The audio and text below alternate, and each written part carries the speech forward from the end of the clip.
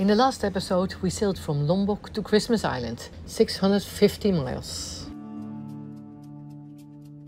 In the beginning there was not a lot of wind, so we could use the A2 and that gave us some speed. And later on we could just go with the downwind Janneker in the direction of Christmas Island.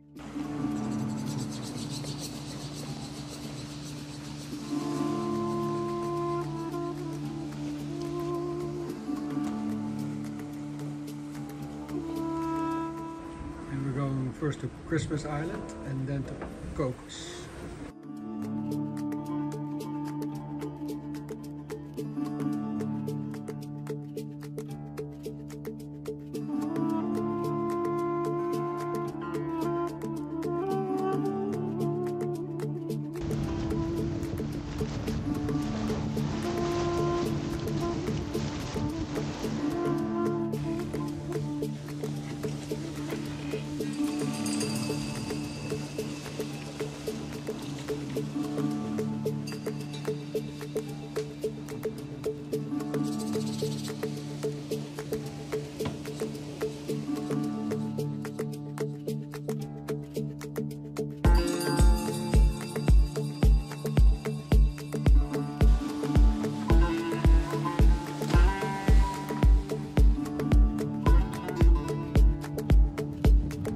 We enjoyed Christmas Island very much. The combination of culture, background and the nature was very beautiful.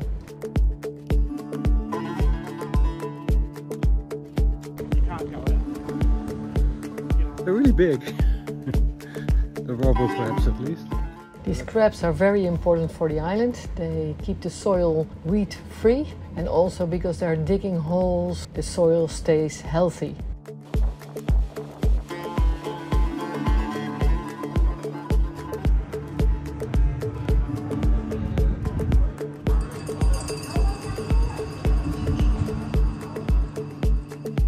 We left Christmas Island in the dark because arriving in the dark in Cocos is not an option.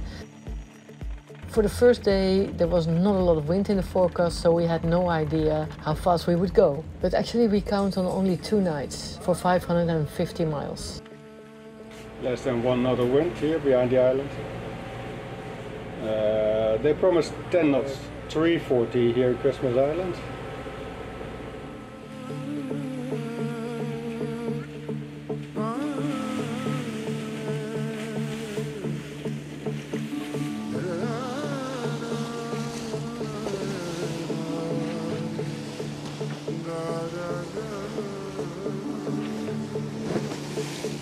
Nina's first sunrise on board. Yeah. I had to leave at that time. Just finished my shift.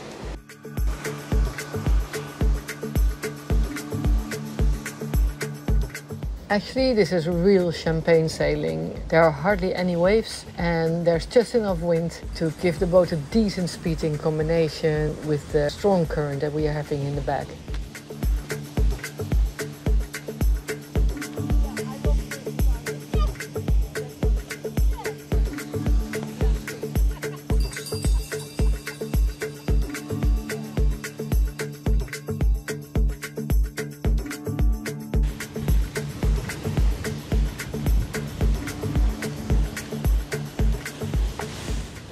The wind has been way more from the south than forecasted. Seems like it's turning now.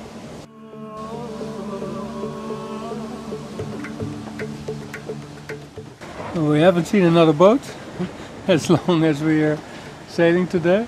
But we saw one on the AIS. We thought it might have been the phosphate ship going straight at Christmas Island, but it hasn't been confirmed.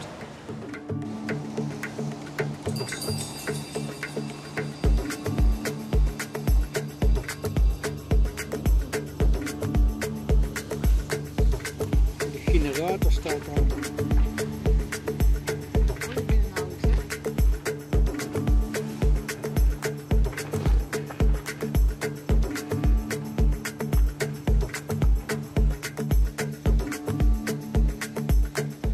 Well, the wind is turning in the right direction.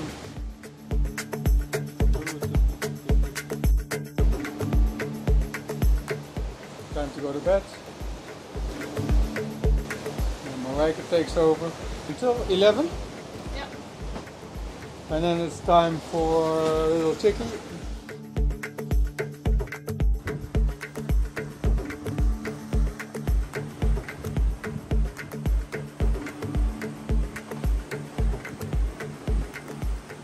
Nina did a great job last night. You started at 11 Yes. and now it's 5:20. good.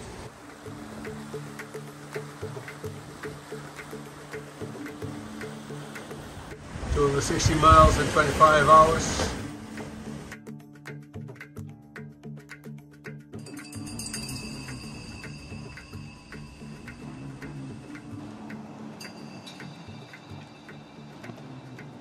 So we're in the evening of the second day.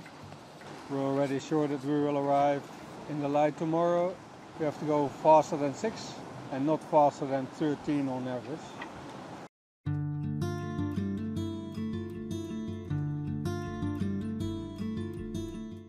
And today was slower than yesterday. Today only 9.4.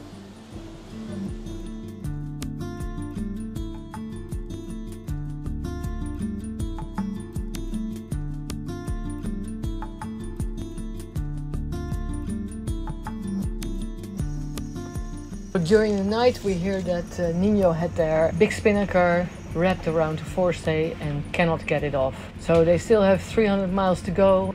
I think they have to sail the whole way with this flapping sail in the front. I couldn't sleep anymore after this news and I wanted to have the gennaker off. We had a reasonable speed with the normal jib and luckily I could sleep another couple of hours.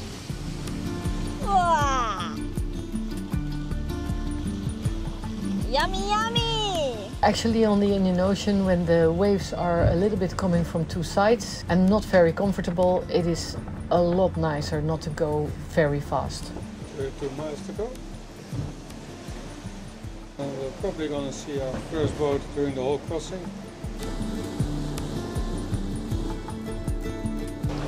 We're in safe mode since Marijke heard that Nino wrapped his spear around the jib. He's still sailing on the main. It will take a little bit longer to get to Cocos. And then we have to find a way to get it off. There's a boat 6 miles in front of us, 8 miles.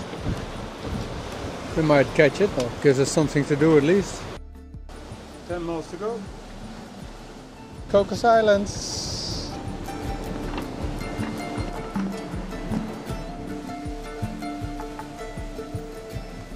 In that corner of Direction Island, through there.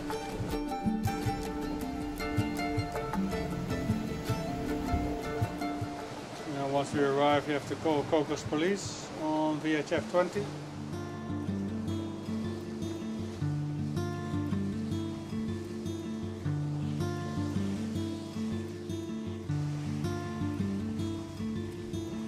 Search for silence deep within. Voices that begin,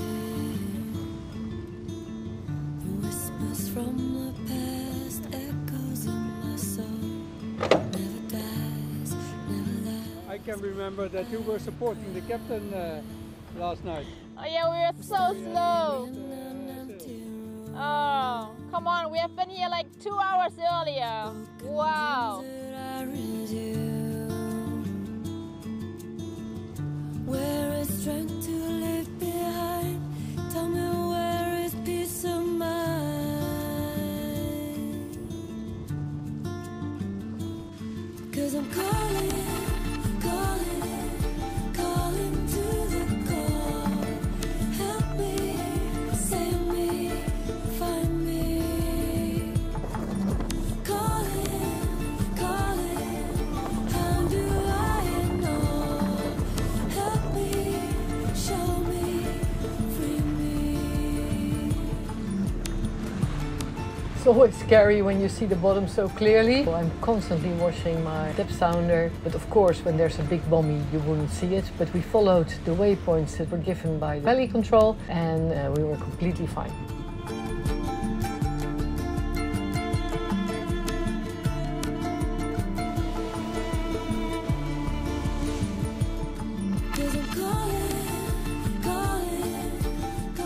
And then we entered this beautiful turquoise paradise where everybody was already doing water sports.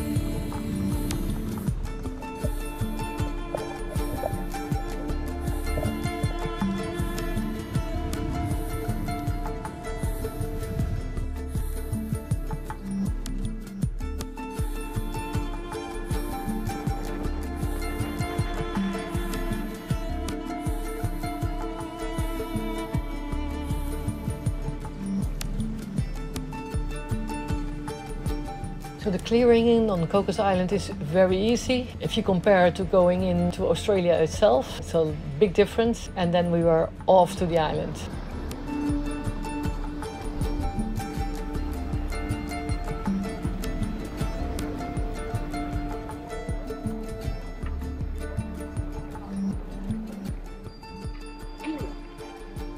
Welcome to our little corner paradise.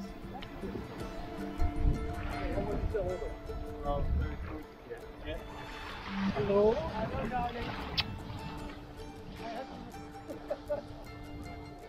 It's very industrial on one side.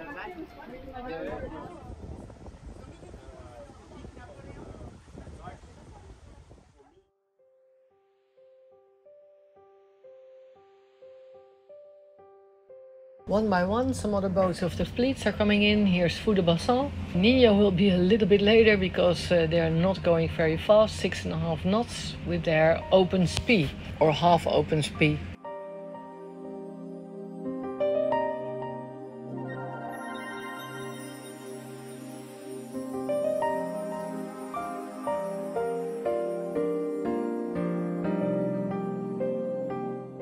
We are so fortunate being able to visit these islands with our own boat, because on land it's not very attractive. There are no nice resorts. There are places where you can stay, but being on the boat is so much better.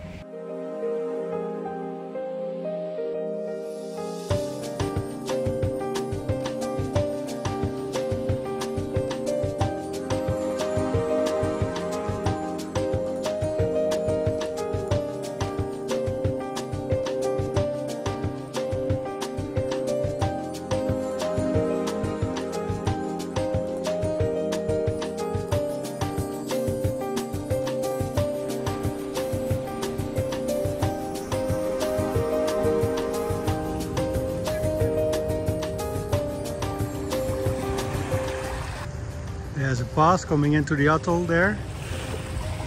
We walk upstream first, that way, and then we snorkel back. Because I hurt my hand in Christmas Island and it was a little bit infected, I volunteered not to swim in the rip and I picked Nina and Mark up at the end of the coral reef. It's called the rip. There's plenty of current, but it's pretty calm today.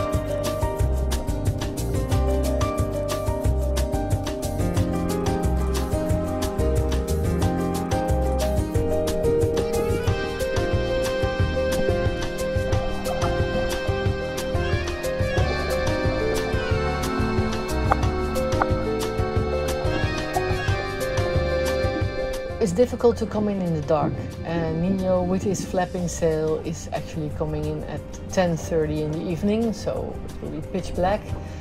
So from the last waypoint into the anchorage, Mark swam and checked the whole area if it was deep enough, and we made a route. When they're coming in, we go out with the dinghy, pick them up at the last waypoint and bring them the last part into the bay and to the position where they can safely drop the anchor.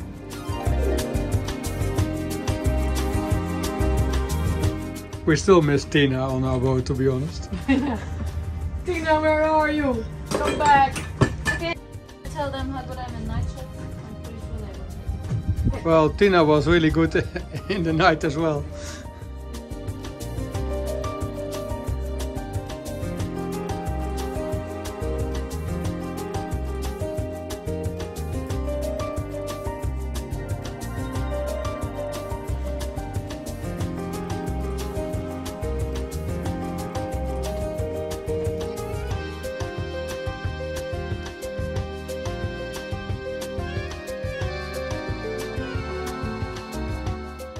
There is Nino arriving.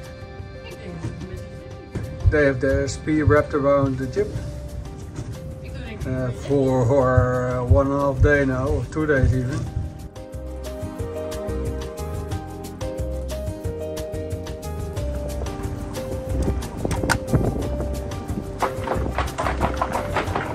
Okay, Pierre is coming.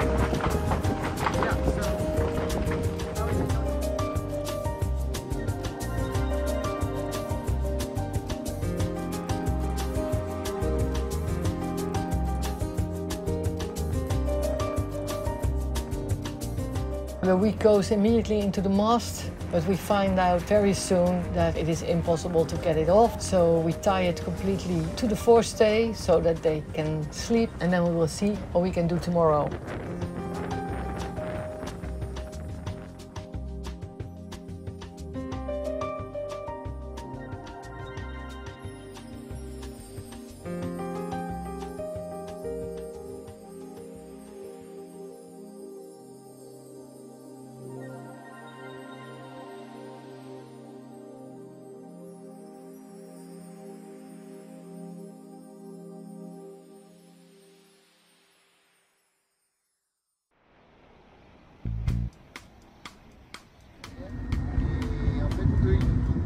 In the morning we first go for an excursion to Home Island.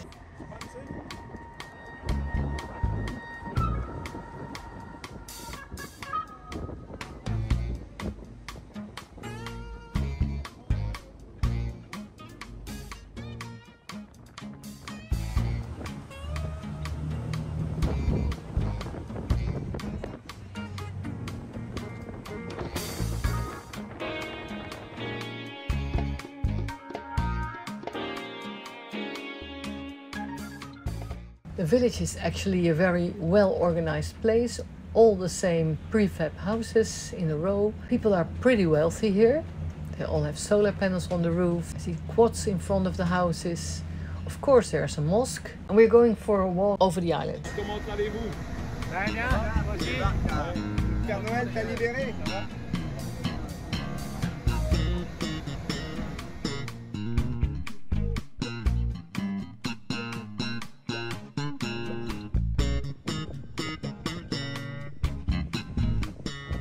There's actually a pretty well-stocked supermarket here. There's nothing fresh, but at least all the other stuff you can get there.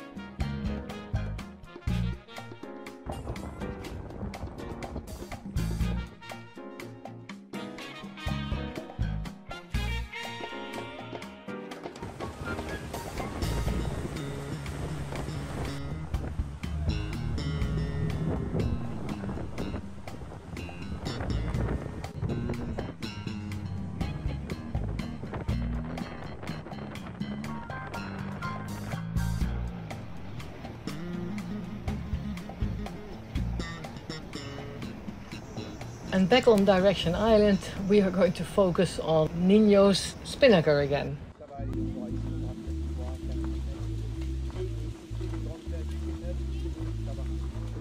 Success has many fathers, Loïc, but you're still the one going up there.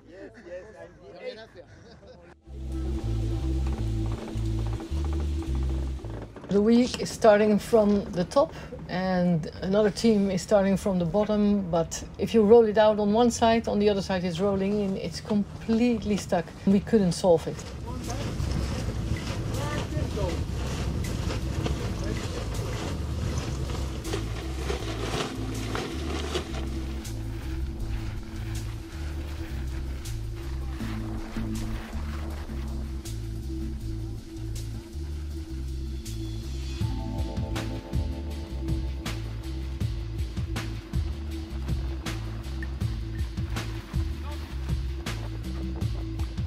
Just fix everything now for today.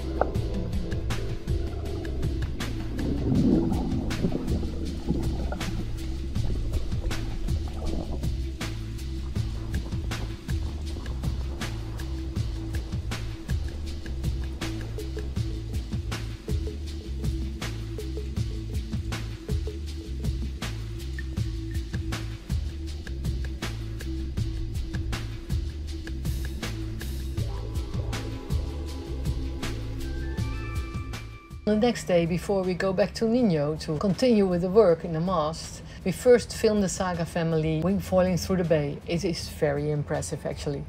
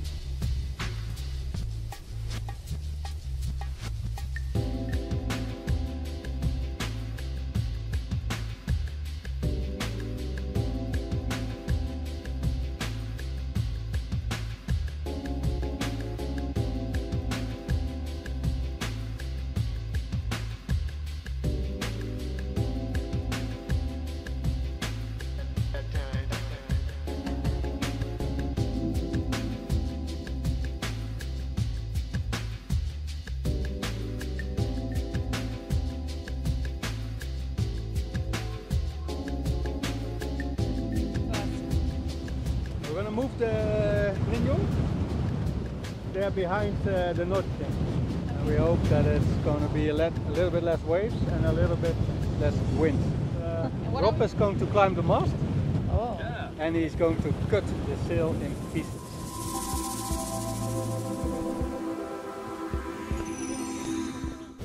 Rike is taking care of the dinghy.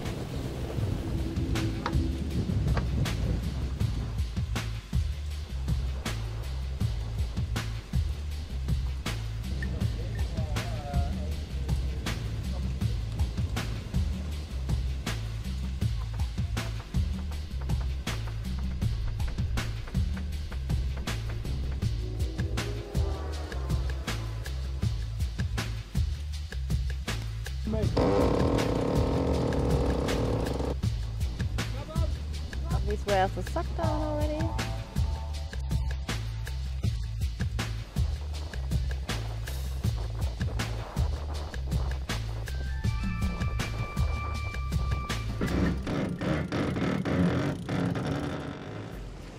It is such a waste. We are so sorry for this beautiful sail. On the other hand, they're not going to use it on the Indian Ocean with a lot of wind and a lot of waves. They will not miss it until South Africa, I think.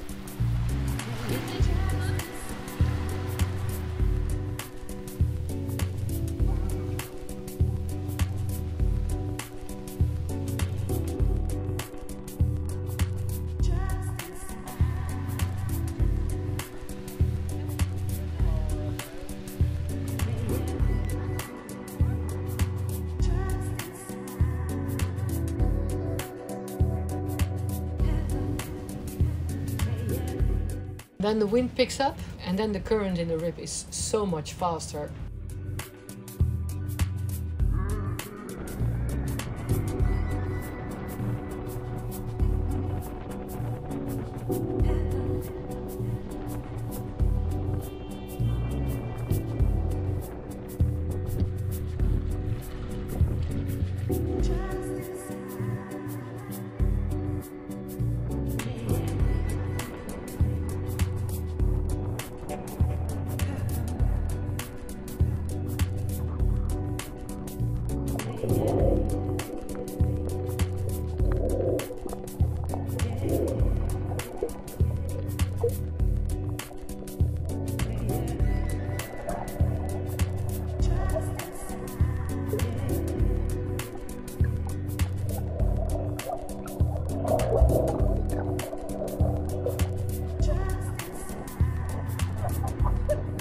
All kind of experiments today. Rike is making naan bread. Never did that before. And we will leave this prize that Tina won at Direction Island, Cocos Keeling, on the ceiling of the sailor shed. How long or how long it will stay there.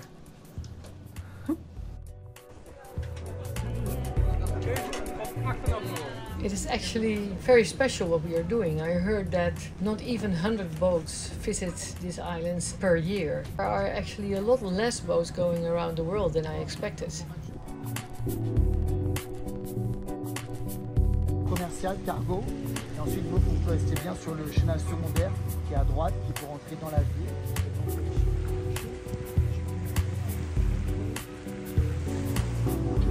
Afraid of me.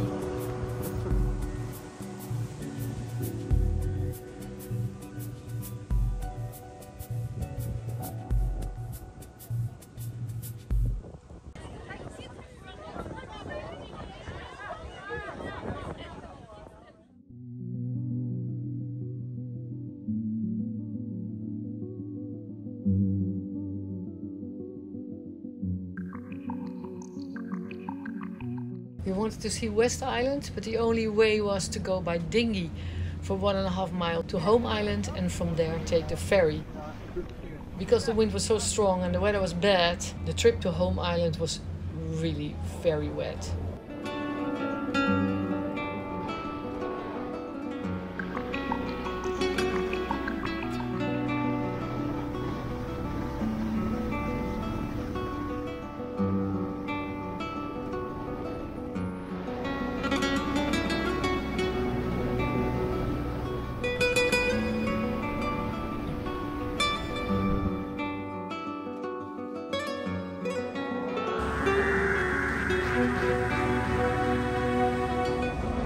Look at this. They're both in front of the Tushy warmer.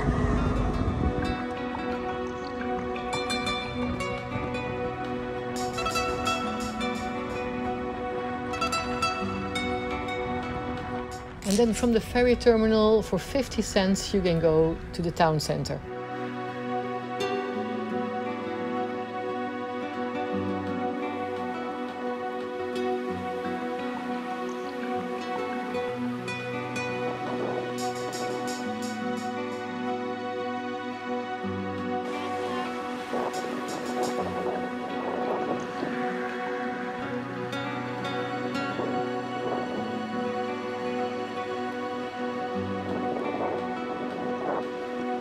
I've never seen such a density of palm trees before. Palm trees and ferns like a real jungle.